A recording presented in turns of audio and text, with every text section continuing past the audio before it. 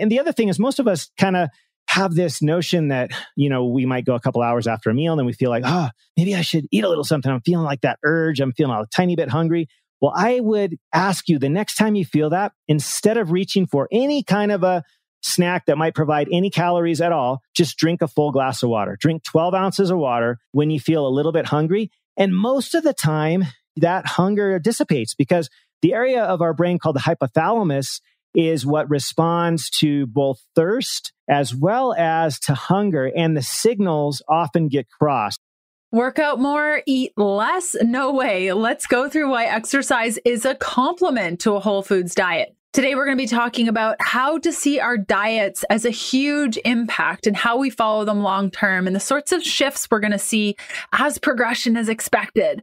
Our bodies are well equipped to handle stress in small doses, but when that stress becomes long term or chronic, it can have some serious effects on our body, from affecting our muscles, lungs, the entire respiratory system, cardiovascular system, hormones, and so much more. Not to mention, sleep is an integral part of us being able to bring it on our day. Having a good night's sleep needs to be prioritized. And maybe you've tried everything. I'm hoping today's episode brings you some fresh ideas. Our guest, Dr. Thomas, is chatting with us about how to adjust your life to optimize your health, sleep, food, movement, energy, metabolism, gut health. We're breaking it down with the big components so you can spot what might be missing and then adjust it. Dr. Thomas Hemingway, MD, is a holistic and integrative medical doctor who lives and shares his personal professional philosophy of prevention over prescription. He has a goal of saving 100 million lives by optimizing health and wellness through natural means. His book, Preventable: 5 Powerful Practices to Avoid Disease and Build Unshakable Health, describes the foundational principles of creating solid, lifelong health and avoiding the leading causes of death worldwide. He also loves sharing this message in his top-rated health podcast, Unshakable Health. I was actually on his show not too long ago, where he is known for distilling down the latest medical knowledge and science into easily digestible and actionable steps, which can change our lives in the present and the future. He is also a husband, a proud father of 6 wonderful humans with whom he enjoys spending time in the outdoors with surfing, snowing, skiing, hiking, skateboarding, mountaineering, and playing tennis. His book, Preventable, is out now. You can grab it on Amazon. And if you love hearing from Dr. Thomas Hemingway and want more from him, I actually did a podcast episode with him, episode 397, where he interviewed me about your cycle, carbs, and your lady body. So you can head back on over to episode 397 and listen in. Okay, let's cut over to our time with Dr. Thomas. Hey, my name is Leanne Vogel. I'm fascinated with helping women navigate how to eat, move, and care for their bodies using a low-carb diet. I'm a small-town holistic nutritionist turned 3-time international best-selling author turned functional medicine practitioner, offering telemedicine services around the globe to women looking to better their health and stop second-guessing themselves. I'm here to teach you how to wade through the wellness noise to get to the good stuff that'll help you achieve your goals. We're supporting your low-carb life beyond the if it fits your macros conversation. Hormones, emotions, relationship to your body, workouts, letdowns, motivation, blood work, detoxing, metabolism. I'm providing the tools to put your motivation into action. Think of it like quality time with your bestie mixed with a little med school so you're empowered at your next doctor visit. Get ready to be challenged and encouraged while you learn about your body and how to care for it better. This is the Keto Diet Podcast.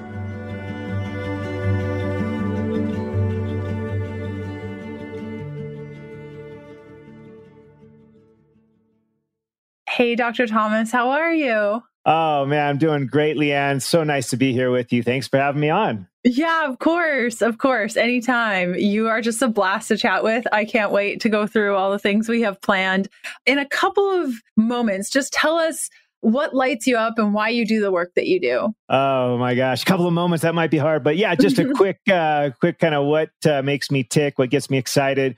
Well, my traditional training is in Western medicine. And so I spent a couple of decades working in hospitals, clinics, ERs especially. I'm board certified ER doctor. But what got me really kind of back to my roots, if you will, because as a kid, I was always super holistic, super interested in how the body ticked, what made it work, what was the nuance at the microscopic level, all those things. But then, in medical school, it was pretty rote. We got the traditional, teaching about physiology and pathophysiology and what's disease. And then, sort of the knee-jerk treatment to disease, which most often, sadly, involves pharmaceuticals. And about a decade ago, I was working and I was in the ER where I was spending a lot of time working, helping folks there. But what started to happen more and more frequently, which was really weird because first time in my career, really, that people were coming in younger than I. Now, mind you, I'm in my 40s at the time. I'm turning 50 soon. But folks were coming in with first-time heart attacks, first-time strokes, all sorts of autoimmune conditions, cancers and things. And many of them were younger than I. And I'm thinking to myself, holy crap, what is going on here? When I did my medical training 20 years ago, every heart attack patient I saw was in their 50s, 60s, 70s, and 80s.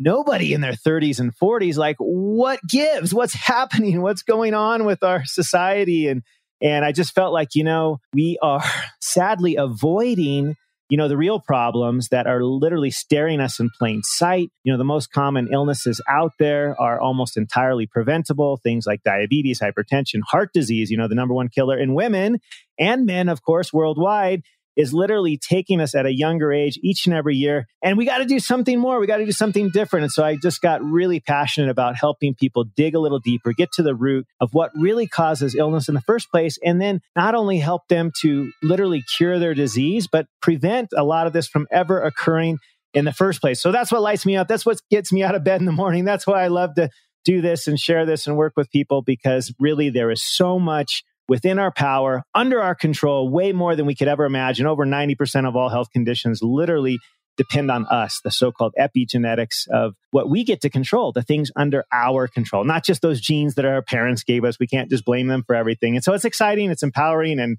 just lights me up. That is awesome. And so I'm sure there are people that just heard that and it's so encouraging. And also you said like real problems, like the preventable things, diabetes, heart disease. What do you think is driving these things? Like you're seeing younger and younger people come in to see you and you are seeing people in the hospital. And so what do you know to be true now of what's happening to them? Why are they getting younger and younger? What are some of the components? Yeah, I would say, everything boils down to inflammation. Inflammation is at the root of just about every disease known to man, from heart disease to cancer to diabetes. Obesity, in fact, is an inflammatory condition. Even what goes on upstairs, our mental health challenges, whether it be anxiety, depression, that is literally inflammation of the brain. And the primary driver of this inflammation is the stuff that we do or don't do. And it starts with what lies at the tip of our fork. It literally starts with what we eat each and every day. And then what we do and we don't do with respect to our movement, our sleep, our stress optimization, all these other factors. But food is a huge part of that. It literally can turn on or off genes and can govern whether or not we get this inflammation, which leads to all these conditions like heart disease, stroke, diabetes, neurodegenerative conditions, and mental health disorders. I mean, it literally starts with inflammation. Mm-hmm. And how detailed do you feel the diet needs to be? Because a lot of people listening to this podcast are pretty familiar with keto and they've maybe been eating keto for at least a couple of months or low carb, and they're still dealing with inflammation. Do you think that's because there could be other things going on? Or do you think that a keto diet isn't a keto diet? Like there can be all different types and inflammation can still exist in that paradigm? Yeah, no, I think it's a little bit of both. There's kind of the keto, there's sort of a dirtier version of keto, there's a cleaner keto. I think if you just really try to focus on whether it be keto or whatever diet you are doing, as long as you're getting real whole food ingredients, what I like to call just the single ingredient food, stuff that doesn't need a label, right? It doesn't need, a whole ingredients list of 50 things. It literally has one thing. You look at it, it's a grass-fed steak, or it's well-raised, eggs if you eat eggs, or poultry or fish. I love wild-caught fish. It doesn't need an ingredients list. And I think what's interesting, and I've kind of seen, this over time, one of the first, and I think most of your listeners and viewers will be familiar with the Atkins diet, for example, one of the original kind of ketogenic diets. And in those days, there wasn't a lot of focus so much on quality of the food, so much as just the macronutrient profile, right? We were shooting towards elevating the amount of fats that we were eating in our diet. We weren't focusing so much on what constitutes, a healthy fat versus a garbage fat, if you will. And so it's about the quality, I think, more often than not, that will ultimately contribute to inflammation or not, because there is definitely sort of a dirty way to do keto and there's a cleaner way, right? If we're just buying the pork rinds at the store that maybe have seed oils in them and other kinds of garbage that they throw in there, or if we have a pork rind that literally just says, the pork meat and then salt, it's like, okay, well, I understand that ingredient. There's two things in there. There's salt and then there's the pork. Okay, that makes sense to me. So I think quality does matter. And if we go back to sort of the original source, which is a single food, whole food ingredients list, and then comprise whatever macros are making us thrive, I think that's a great place to start, kind of eliminating all the noise and all the extra ingredients, as well as those that aren't so healthy for us, like the seed oils, for example, as far as non-healthy fats. Completely. And what I'm really hearing from you is simplicity. It's that food is medicine approach. And I think a lot of people can get really hung up on if it fits your macros and all these little details, when ultimately what you're saying is the less ingredients, the better, the more natural, the better. And by doing this, it can influence energy, clarity, weight loss, and some of those, and inflammation is really how we got started on this topic. Did I get that right? Yeah, totally. And it really, the simplicity is right there. I mean, if you go to the source, whether it be with your healthy fats, your healthy proteins, you go right to the source and you kind of get rid of all those extra ingredients, which happens with almost anything you can get at the grocery store that comes in a bag or in a box or with a barcode. Like I always like to help people to remember it that simply is avoid the 3 Bs. Just go to simple, whole foods, single ingredient foods that are hopefully well raised as well and procured in a way that is humane and all of that sort of thing. You can't go wrong. I mean, that's what our ancestors did, millennia ago, and they never died of heart disease. Maybe they had an infection because they didn't have antibiotics, but that's a whole nother story. It really is. It really is. So how is this approach different to dieting? You talked a little bit about just if it fits your macros when it comes to keto, you're really just thinking, how can I hit my fat amount and not really caring about quality? Other factors in relation to like food as medicine that then maybe takes a different approach to a standard quote unquote diet? Yeah, I would say the other thing that I like to focus on in addition to, quality macros is the timing of your food. Right now, one of the biggest plagues that really is occurring with society today is we as humans tend to be eating every hour that we are awake. So if you think about it, we're awake on average 16 or more hours a day. And the latest research shows that we literally are eating upwards of 16 plus hours a day. And so we're never giving our bodies a break to do what we really need as far as to refresh the system, to cleanse ourselves, to dump all the toxins that we're exposed to on a day-to-day basis. And we're not allowing time for our metabolism to really work and to work smoothly to assimilate all of these nutrients that we're taking in. Because what we didn't understand maybe a decade or so ago was that this is a really taxing process. When we eat and we metabolize our food, first we got to digest it, we got to break it down, we got to assimilate it back into the proteins that we need to build whatever it may be within the cells or the intracellular organelles.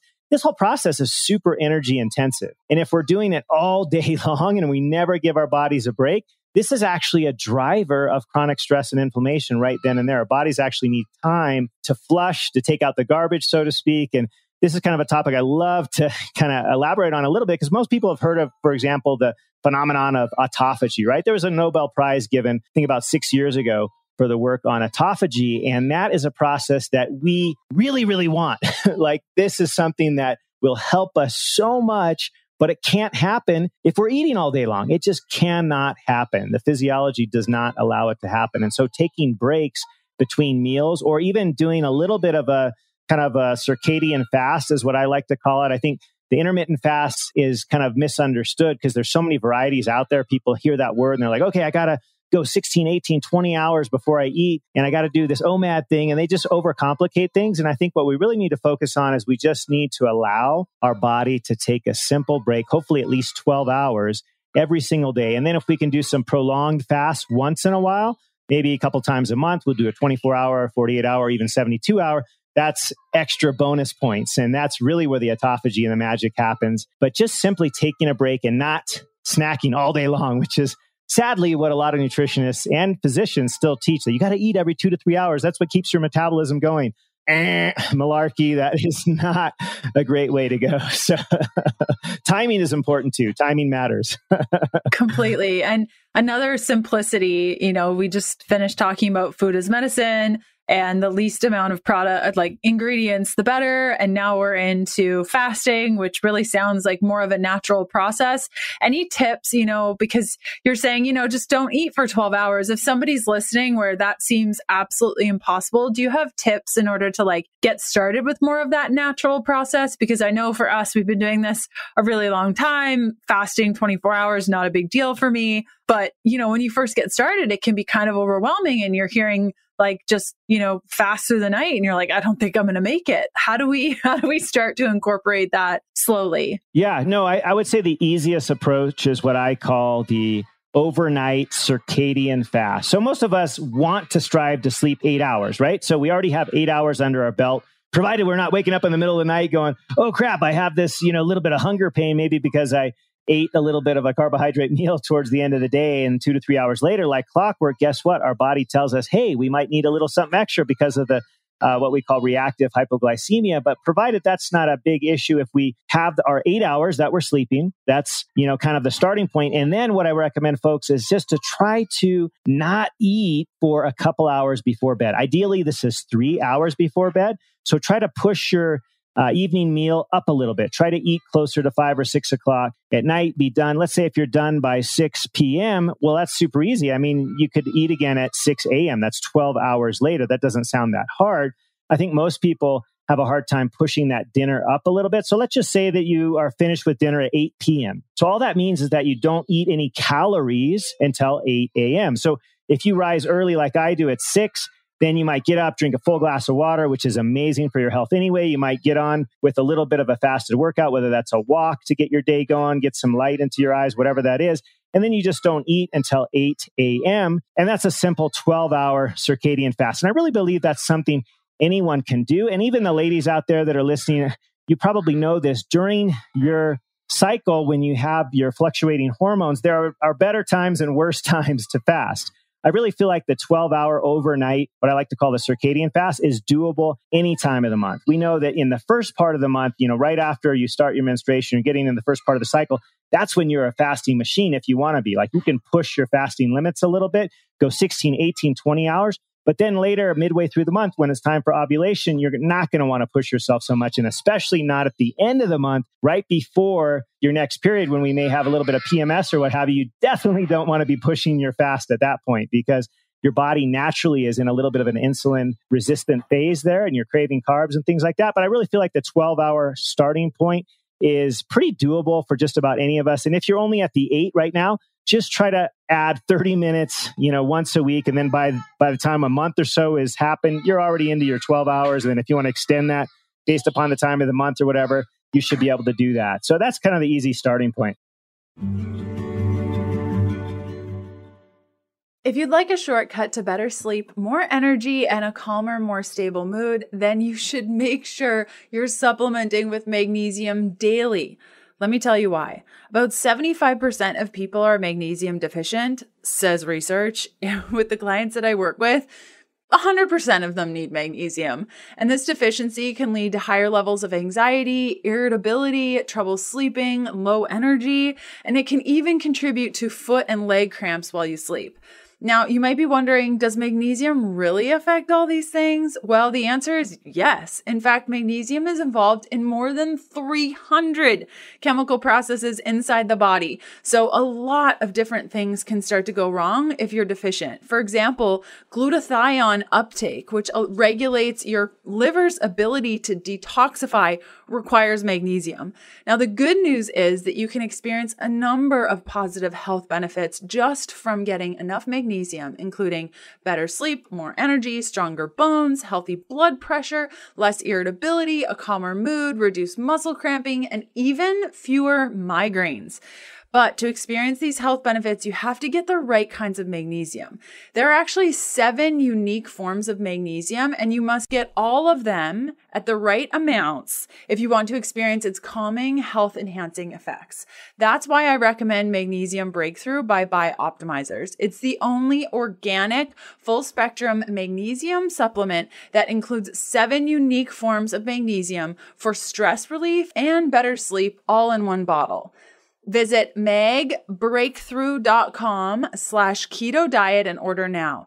Oh, and in addition to the discount you can get using the promo code Keto Diet 10, there are always amazing gifts with purchase. That's why I love shopping at Bioptimizers. Their Magnesium Breakthrough is my number one choice for magnesium. Again, you can go to magbreakthrough.com/keto diet. That's magbreakthrough.com/keto diet to get your Magnesium Breakthrough and find out this month's gift with purchase.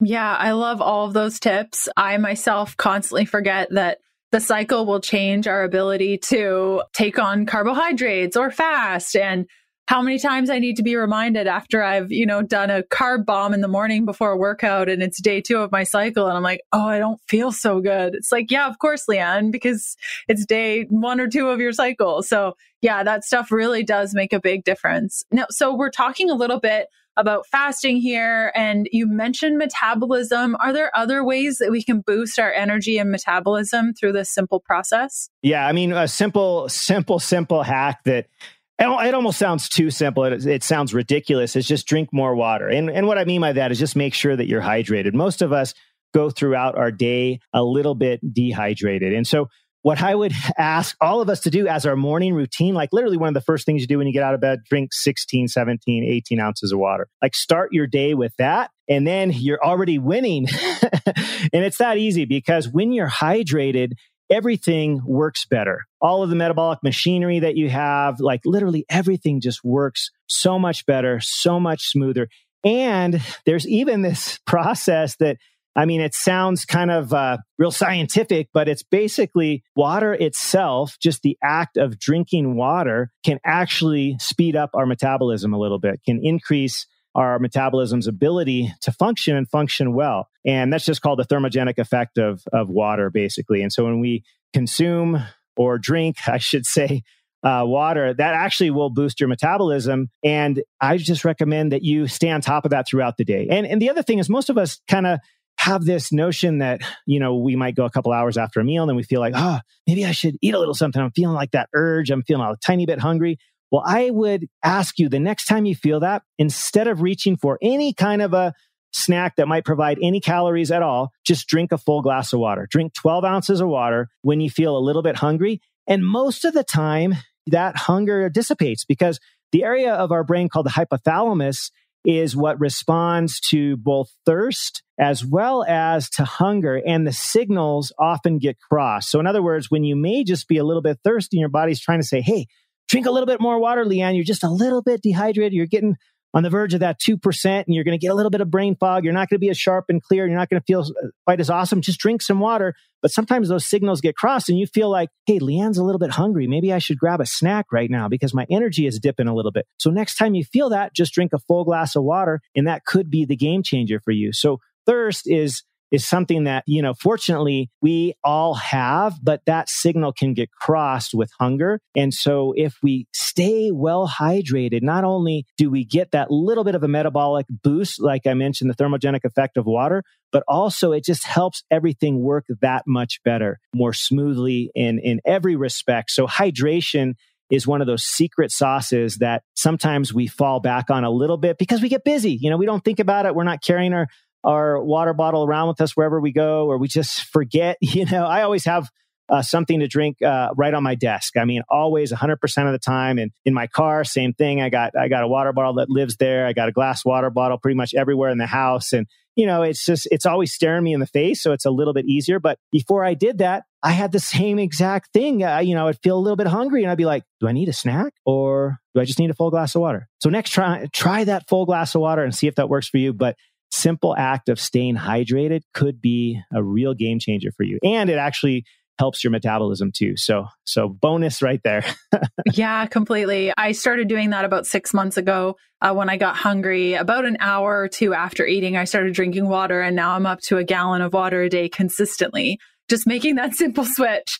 So that was a really big deal. And a little tip for those that keep water bottles in their car and around, just don't forget to bring your water bottles in and clean them, because I can't tell you how many times we have some issues. I'll chat with clients and go through details, and they have gut issues going on. I'm like, how often do you clean your water bottle? It's like, I don't clean it. It's just water. So make sure to clean your water bottle.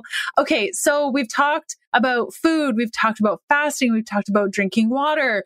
Where does movement fit into all of this with the metabolism? And is this something that we should prioritize right away? Or what are your thoughts on movement? You mentioned walking a little bit ago, but how does this influence our metabolism? Oh my gosh, this is a huge lever for us, but it's not in the way that you would think. So traditionally, and this is one of my biggest pet peeves with sort of Western medicine and just a lot of the health, old school, I should say, health advocates out there, they always say, all you got to do is exercise more and eat less. Like, that's it. It's the simple formula of life. It's like not that simple, actually. And what's even more interesting, and it's the reason I talk about food first, is that really, in truth, food is, I think, in my humble opinion, probably the biggest lever that we have control over each and every day. And it's really difficult to exercise our way out of a really crappy diet. So in other words, exercise, movement is super, super important. But you gotta have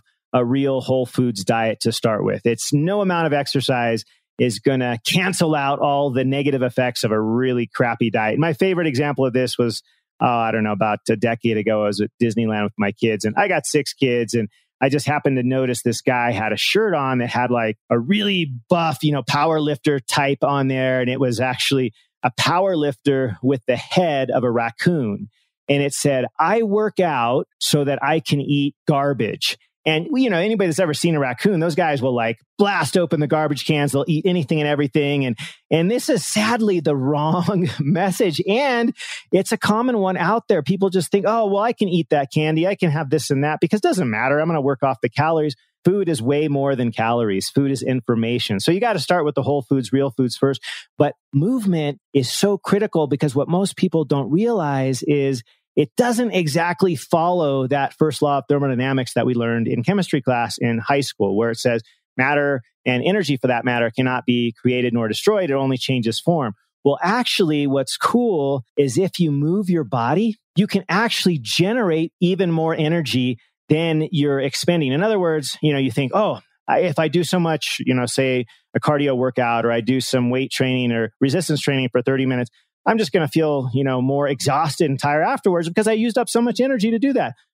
Wrong. You actually feel better. And anybody that does this knows how they feel. They feel great. They feel, just really just animated and active and vital after you exercise, provided you're not, exercising for 3 or 4 hours in a row. Like, that's going to be a little bit too much. And then, you'll feel drained. But if you're doing that movement, it does a couple things for your body, even down at the cellular level. It actually causes those energy powerhouses called the mitochondria. It causes them to grow. In other words, increase in size and also replicate. So you get more of them.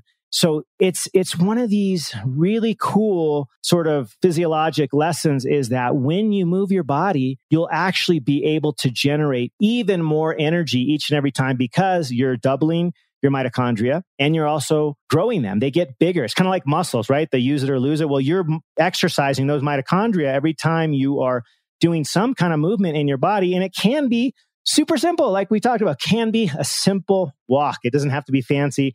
I personally do not have a gym membership. My wife does. She loves the gym. She's kind of a gym person. I just never have been. I like to do stuff outside, go for a walk, go surfing, go skiing, go for a hike, whatever, mountain bike. I love to be outside. And I do have some weights around the house that I lift and I have a weight bench and things like that. But I'm not a gym guy. But what I know is that if I make it a priority to move my body throughout the day, it makes a world of difference. I mean, here's a simple example. Right now we're talking, Leanne. I'm not only standing up and talking to you, but I'm actually standing up on one of those funky, it looks like a surfboard. Some people call it a wobble board or a surf trainer or whatever it is, but I can move around in all different directions while I talk to you. And that is not only forcing me to get a little movement in while we chat, but it's also increasing my ability to, my neurons that tell me where I am in time and space. It's helping me with my balance. It's helping me, with so many other things. And it is so simple. The other thing is just put a box on your desk and make it a standing desk. Go with a normal desk on top, you put a box, then you put your computer on that and you stand up. Stand up while you're at work. Simple things that don't take a lot of, money or, thought. Literally a box on your desk can make a standing desk, and you can simply do that and it'll change the game for you. You'll have more energy. You can tell your boss, I know it looks funny, but I'll actually be more productive. I promise. The studies prove this, right? You've heard of the sitting is the new smoking thing. Well, it is in the sense that every recent study looking at the amount of hours that we sit in a day correlates exactly. It's a one-to-one, it's a direct relationship, as we call it. The more hours you sit, the more likely you'll have all these chronic illnesses that we're trying to avoid, right? The diabetes, the cancers, the heart disease, all of that goes up with the more hours you sit in a day. So you got to move your body. You got to combat that. And it can be done really, really easily without a gym membership. That is awesome. I switched over to a stand-up desk probably about 8 months ago, and it took me some time to get into the groove. And, I'm doing it right now. I'm standing. But I find when I really, really have to concentrate, I have to sit down. Like, I don't know what it is. It's just if I'm really having, I can't. But if I'm talking or interacting or things like that, I can stand. So I love the idea of a balancing board. And I think I'm going to incorporate that next because that is such a great idea. I love that idea. Okay, another piece to this, because you mentioned mitochondria and we haven't touched on this yet, sleep. That is it's a huge problem for so many women, especially either not able to fall asleep or waking up in the middle of the night. What's going on with our sleep and how can we improve it? Oh my gosh, sleep. This is one of those, I think, secret weapons that we can all access relatively inexpensively and really freely in most cases. But first of all, we just have to decide that we're going to make it a priority. And I'll be honest, I was the biggest offender for many years, actually decades, in fact, where I did not prioritize my sleep. And part of it was just in the, training that I got. I was basically told that every hour I slept, I was missing something in the hospital or the ER or whatever. And so I should try to sleep as little as possible so I just wouldn't miss that particular case that came in the middle of the night or that emergency or that trauma or whatever. And so I had it ingrained in me that sleep was not that necessary.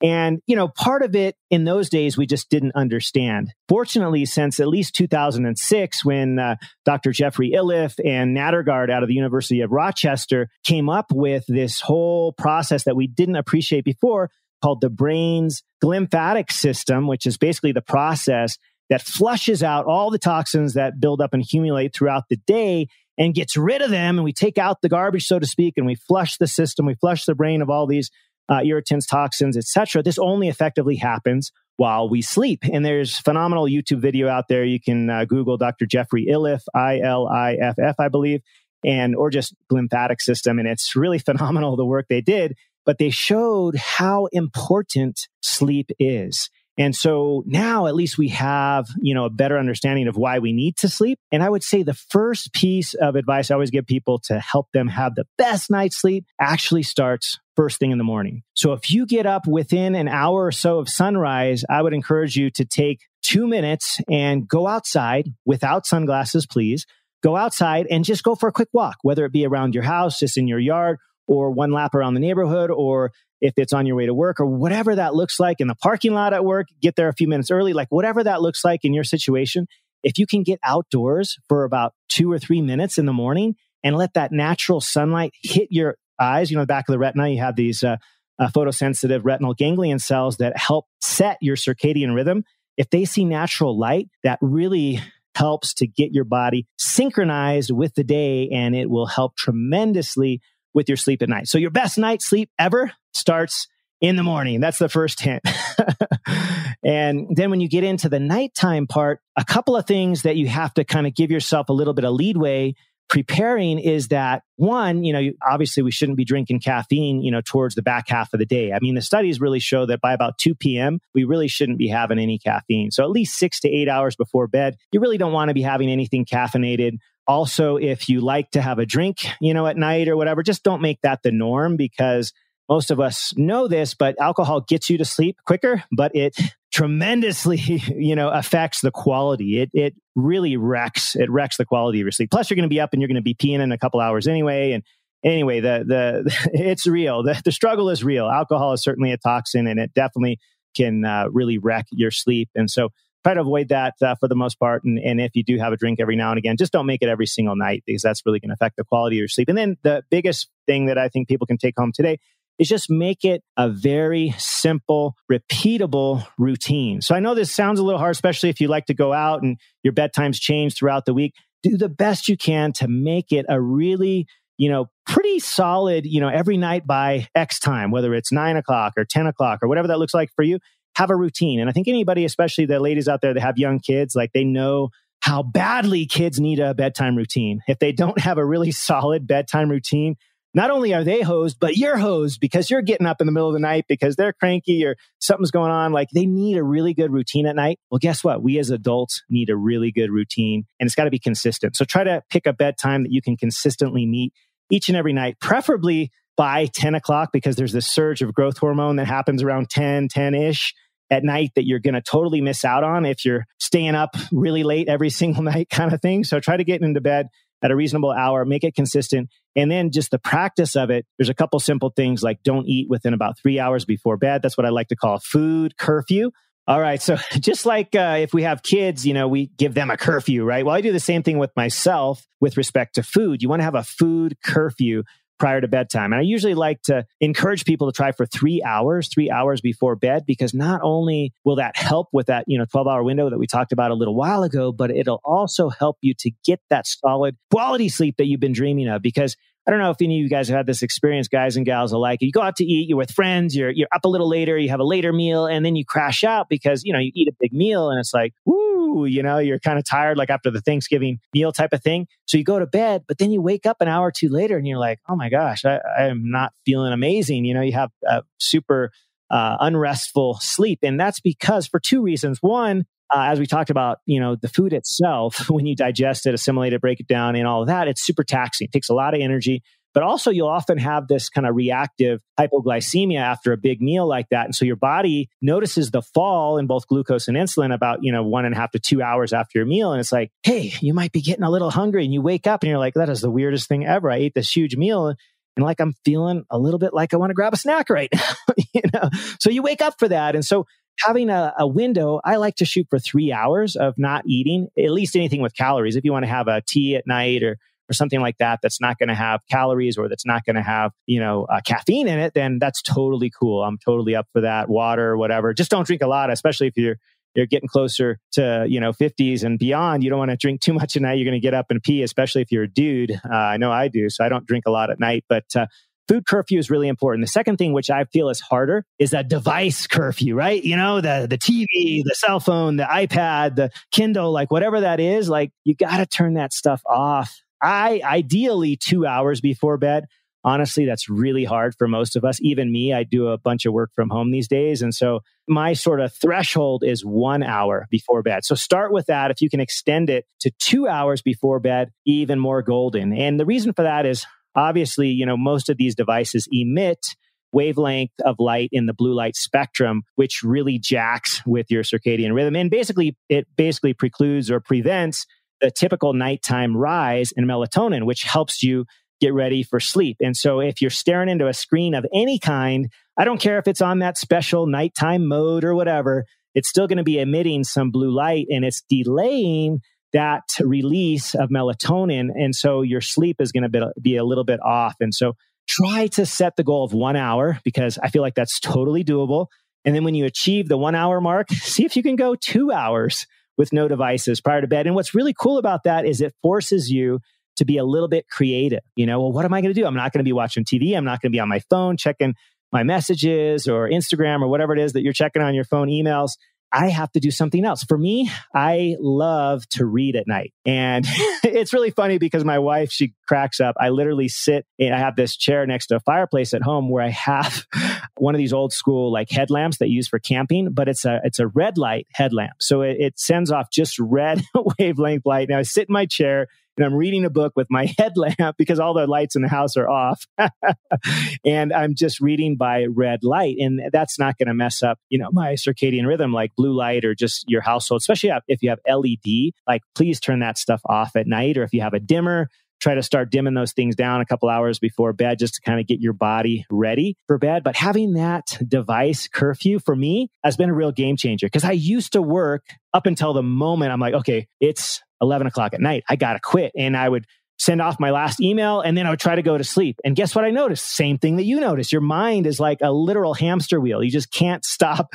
Like the wheels are turning. You can't just turn it off. And part of that's the blue light thing. And part of it's just the busyness. And so another little hack that a lot of people will try is this notion of having sort of a nighttime dump, if you will. And I don't mean a physical dump on the toilet. I mean sort of a brain dump, a mental dump, where you just take a piece of paper or a notebook, journaling, whatever works for you. And you just write all of the stuff that's on your mind, whether it be remembrances of the day, like a journaling type of thing, or just anything and everything that comes to mind. So you can kind of dump that so you're not lying in bed thinking about all of the things, whatever those things are. Do a little mental dump before bedtime. And then if you like doing the journaling thing, write in your journal. That's a good way to spend that 1 to 2 hours before bed.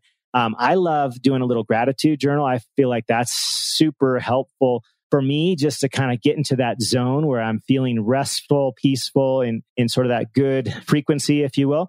Or other things people love to do, things like hopping in a warm bath and just kind of, you can read a book, you can listen to music, just whatever really helps you kind of settle down. Find what that is and then make it a routine for yourself. And then once you got that solid routine, it can help you tremendously. I mean, there's lots of other, stuff you can do, different nighttime supplements and things like that may be helpful. But I think starting with a really basic routine that you can duplicate every day, that's the biggest game changer. And it all starts in the morning, first thing in the morning with that exposure to natural light. It can be that simple.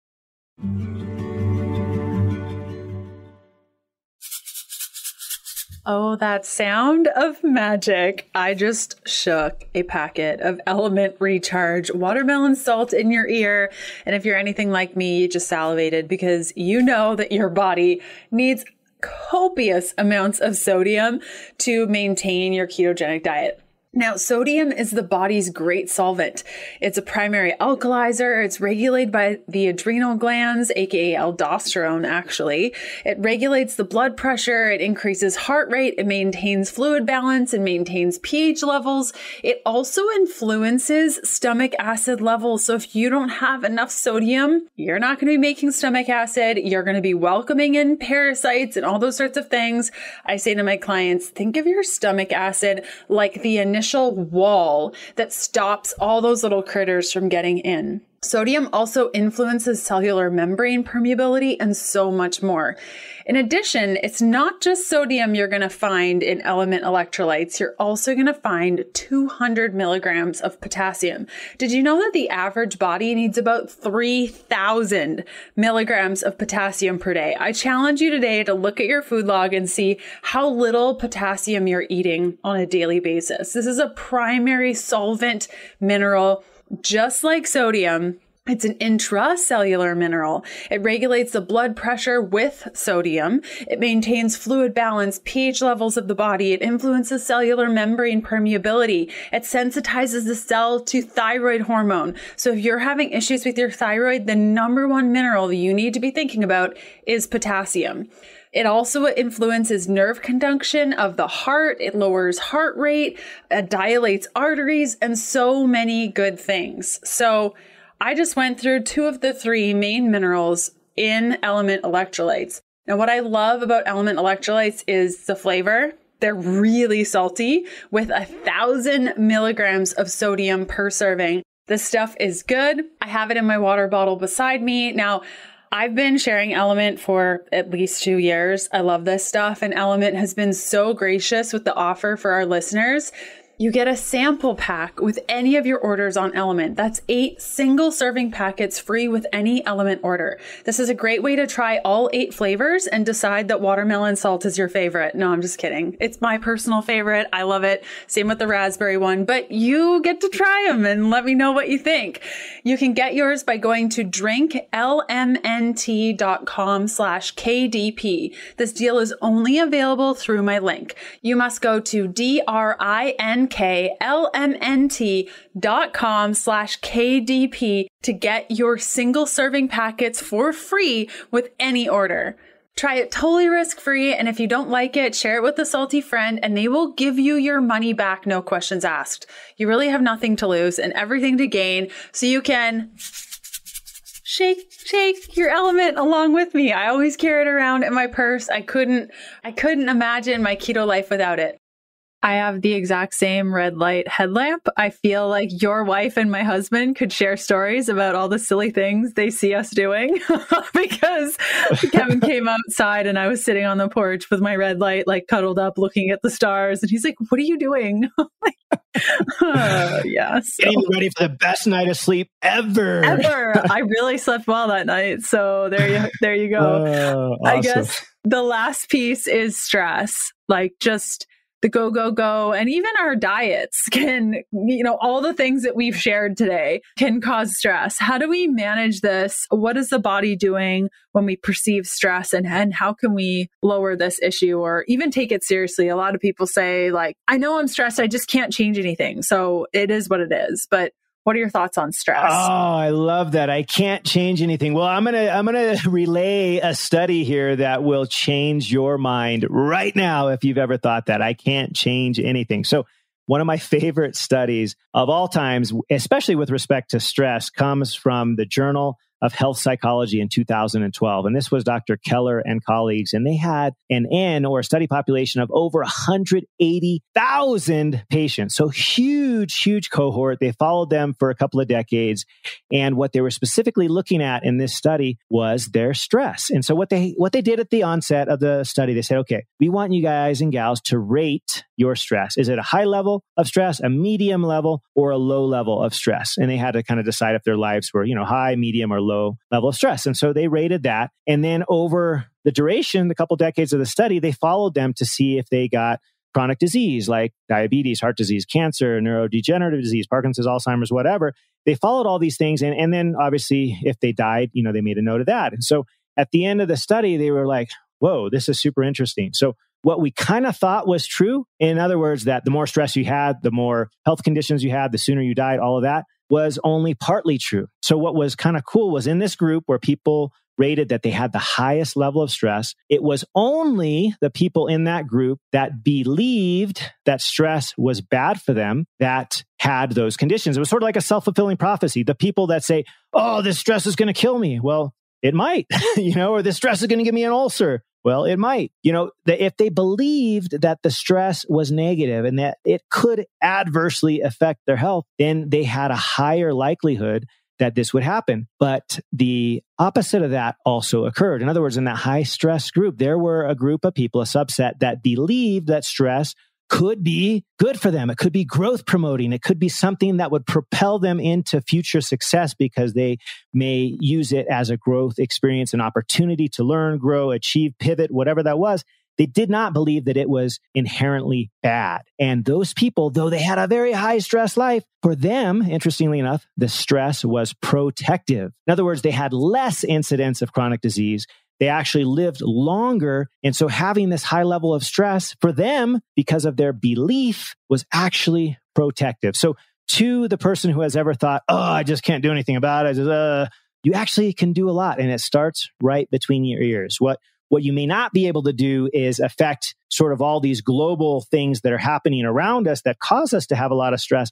That's beyond your control. Totally fine, right? The last 3 years of the pandemic, it's like, none of us would have predicted that or wanted that or whatever, but how we chose to respond to that made all of the difference. Whether we had to pivot in our business, we had to go from brick and mortar to online, or whatever that looked like in our case, taking that same stress that we all were exposed to and using that as a growth promoting experience, as opposed to just that typical stressful, what we would call in sort of physiology, the sympathetic nervous system response, that fight or flight, that it's good that we have it, especially if we're being chased by a lion.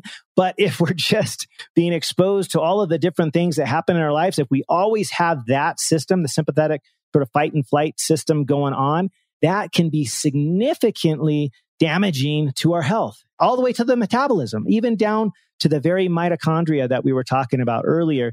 Stress can negatively impact that. And so the cool thing I want everybody to learn just right here and now today, that you actually have control of the meaning that you attach to whatever stressful event happens in your life. And we will all have, and many of us have had significant stressors in our lives. And it could be, a family member, loved one that we lost, or it could be illness. It could be loss of a job, whatever that is. We all will have things that happen, but we get to decide how we will approach that, the meaning that we'll attach to it, and whether we choose to grow from it or just allow it to negatively impact us. So that's number one. And then there's lots of cool things that we can do, as you say, or said earlier, to manage the stress. I like to use the word optimize stress because I just think it has a more positive connotation. Manage just sounds like, we just have to deal, and I'm more about healing than dealing. I think we just need to figure out how to heal and move on and not just deal. And so optimizing our stress can look like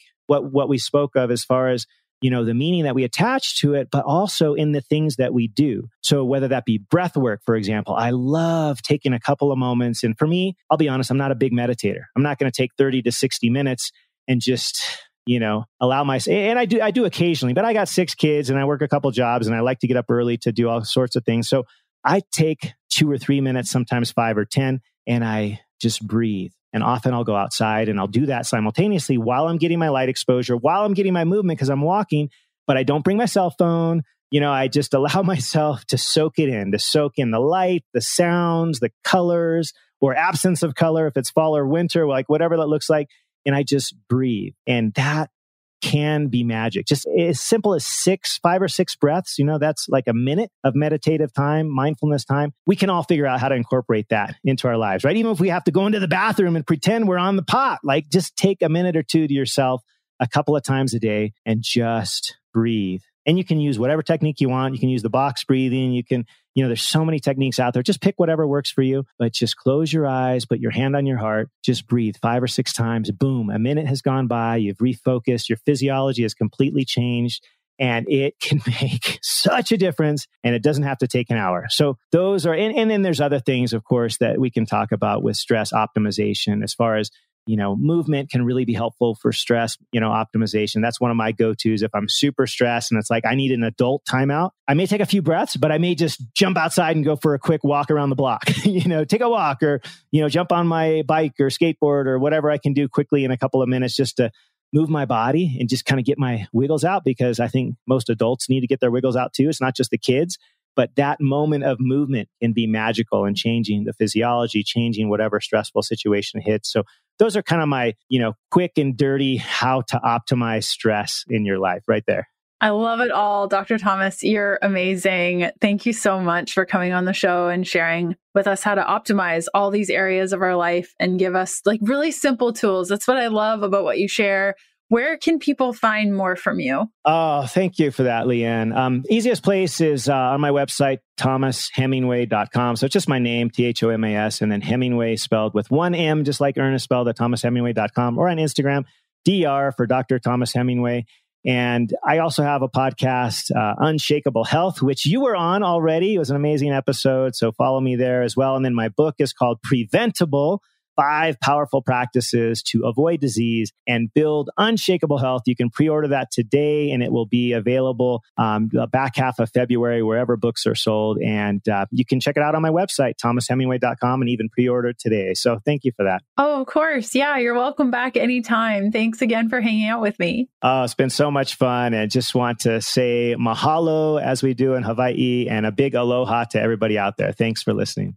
I hope you enjoyed our time today talking about inflammation and food as medicine, fasting, drinking water, movement, sleep, stress. We really covered all the areas that you can use to optimize your health. So I hope you got something out of today's episode. If you want to follow Dr. Thomas, the best way to do that is on his website, Hemingway.com. He also has a great Instagram, Dr. Thomas Hemingway. And again, his book Preventable is on Amazon and you can purchase now. See you back here next week for another episode.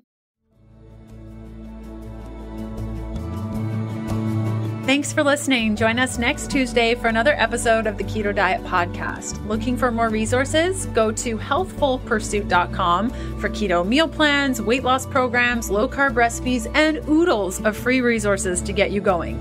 The Keto Diet Podcast, including show notes and links, provides information in respect to healthy living, recipes, nutrition, and diet, and is intended for informational purposes only. The information provided is not a substitute for medical advice, diagnosis, or treatment, nor is it to be construed as such.